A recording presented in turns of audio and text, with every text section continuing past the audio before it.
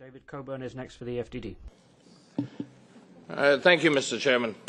Very interesting discourse, but something most of us have known for many, many years. This is hardly news to many of us. Anybody in the business community knows about that. But what I would like to ask the journalists, and it's a bit of a problem, isn't it? I'd like to see, obviously, money laundering and such like opened up by whistleblowers. But whistleblowing can be legitimate. But if every disgruntled Tom, Dick and Harriet in any bank anywhere decides on their own recognizance to hand out confidential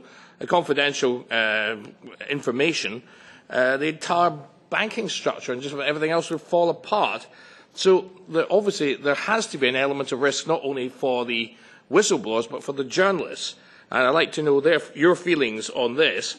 So there must be risk on that. Of course, you could always give them a job in the EU. There is plenty of things they can whistleblow in this place, so you'd all have a jolly good chat. Well, be hiding under your desks, I should think. But I'd like to know what you think is a way of dealing with this, because obviously there has to be some sort of financial protection. Ja, vielen Dank. Wer möchte antworten? Frau Thank you. Ms. Stein, to reply. It's not about legalizing betrayal of secrecy. Take the Luxembourg example. It was only after the Lux leaks that 3 people were prosecuted, despite the fact that they had acted in the public interest, in the interest of every European citizen. And what they had revealed was of interest, of public interest to every European taxpayer.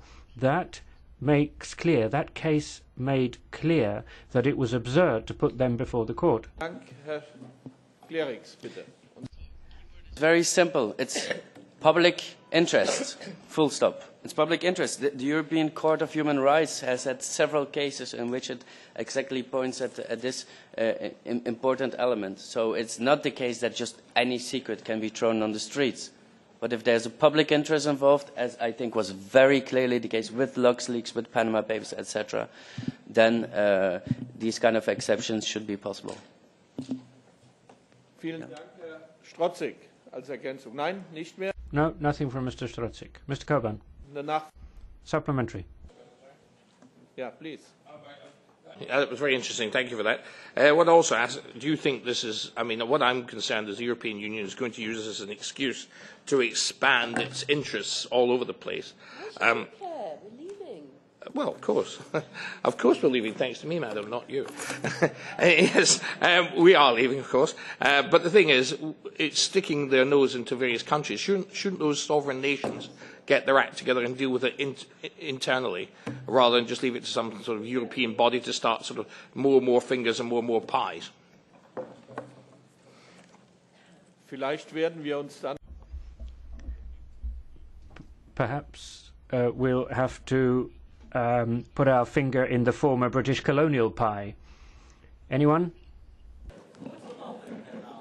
Well, it's now the 5th leak I think we have. Offshore leaks, Lux leaks, Swiss leaks, China leaks, Panama Papers, and when we came after the first leak already to tell everybody that they should look for themselves and nobody should meddling in, we wouldn't be here actually. Every leak shows us new cases, and it shows that it is abundantly important to regulate, even if one is in general against it.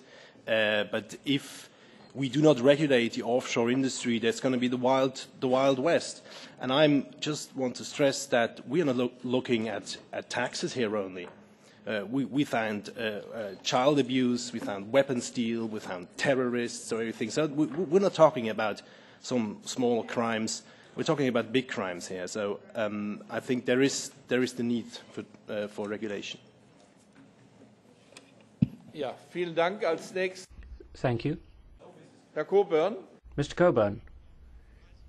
You have 30 seconds, sorry. No, Ms. Knus first. Very shortly about your comments, your questions about the leaks. I mean, the public interest, as Julia said, and Kristof, that's sort of the key word, and that's why it's so important for investigative journalists to go through the leaked material. You can't just dump the leak into the internet. I mean, that's something you have to think of if you want to have an EU leak site. What are you going to do with that? Who is going to go through the material and investigate it? It's important to find the public interest stories and not just to dump it there. Ja, vielen Dank. Nun Thank you very much.